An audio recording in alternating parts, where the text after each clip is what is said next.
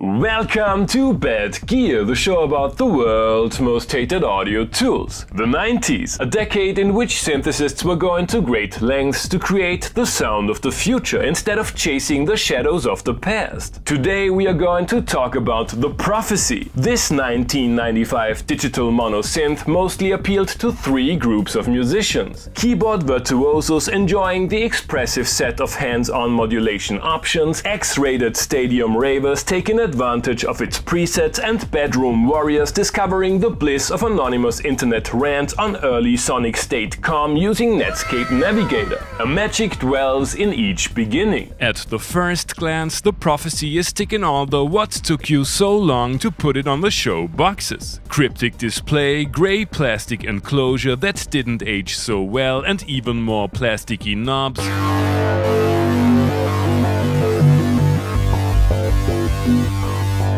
With an unclear mission. Korg marketed the Prophecy as a solo synthesizer, so the main focus was on expressive playability. Aftertouch,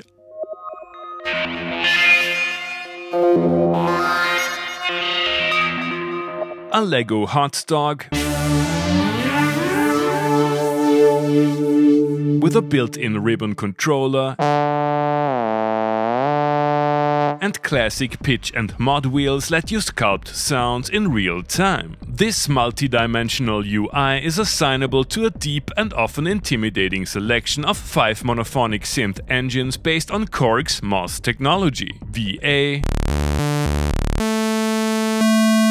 comb filtered noise, VPM, which is a 90s take on simple FM,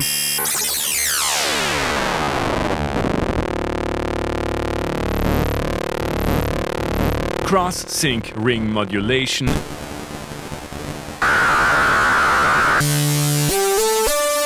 and 3 physical modeling models, one for brass, one for reeds, and one for plucked sounds. You can select different combinations by choosing one of 12 oscillator sets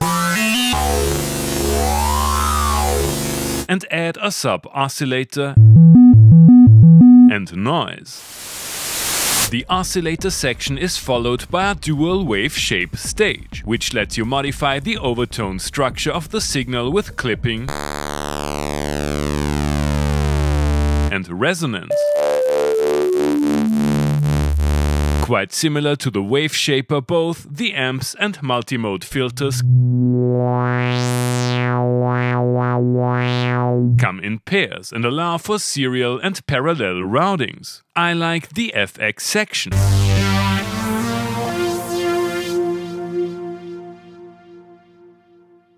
which reminds me of a 90s guitar multi-FX pedal. Modulators are complex and plentiful. 4 5-stage AD-BSR envelopes might cause a little headache, and the 4 LFOs come with an epic selection of waveforms and countless features I have yet to fully understand. It goes without saying that this complexity is matched by the depth of the arpeggiator.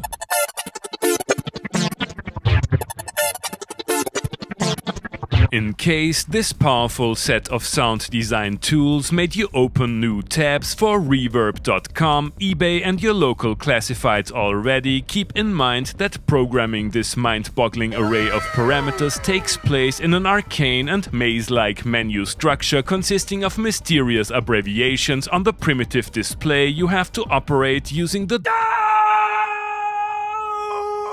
shaped hard plastic buttons and knobs. It's not rocket science, but I would recommend factoring in some time for both an extended honeymoon period and actual patch creation. If this isn't a deal breaker for you, the synth will reward you with VA tones ranging from smooth to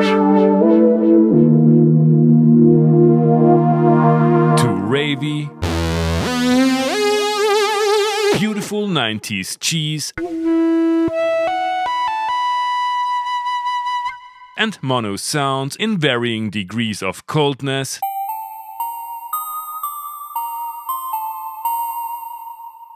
digitality and brashness. The Prophecy was not only famously used by the Prodigy, but also by keyboard gods like Joe Zawinul, who, fun fact, grew up in the same Vienna neighborhood I called my home for almost 10 years. Prophecies are often appreciated among musicians playing musical styles based on non-Western scales, like Emir, one of the previous owners.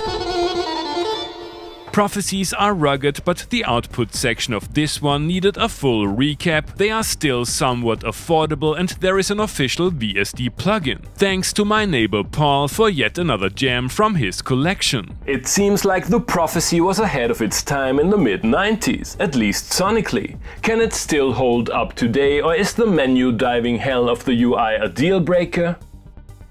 You have already heard the Prophecy in today's intro tune. I didn't expect it to turn out like this, but I like it. Time to go on a quest for the filter cutoff menu.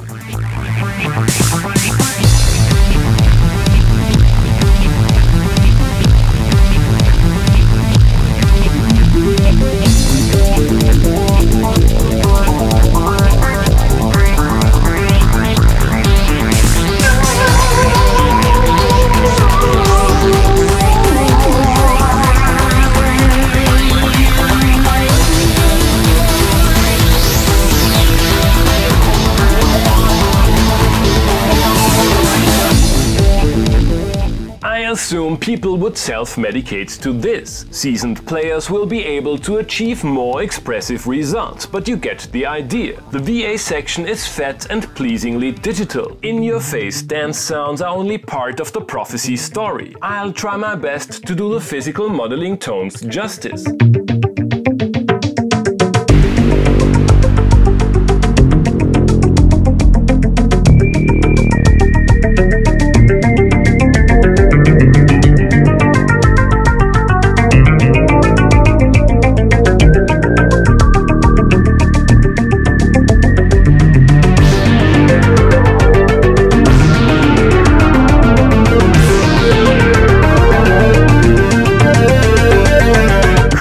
Prophecy reacts like a real instrument, warts and all. Certainly great for people who are missing the subtle nuances of, let's say, a guitar or acoustic piano. Although I did quite some editing on the Prophecy, I haven't programmed a sound entirely from scratch yet. Let's put lipstick on some presets in this postmodern melange of pleasurable sounds independent of deeper meaning I'm totally willing to license for use in insurance company ads and motivational fitness videos.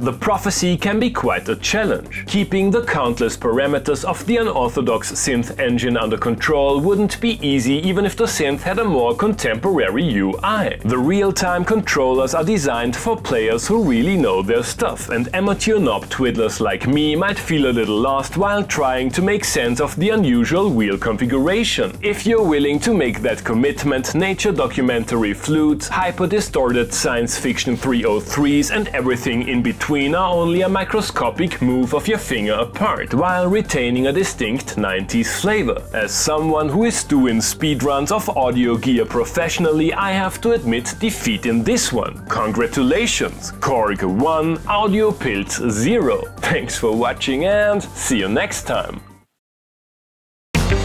Hey guys, I hope you enjoyed the episode. Feel free to like, subscribe, become a patron and leave a comment what other kind of gear you would like to see and hear on the show.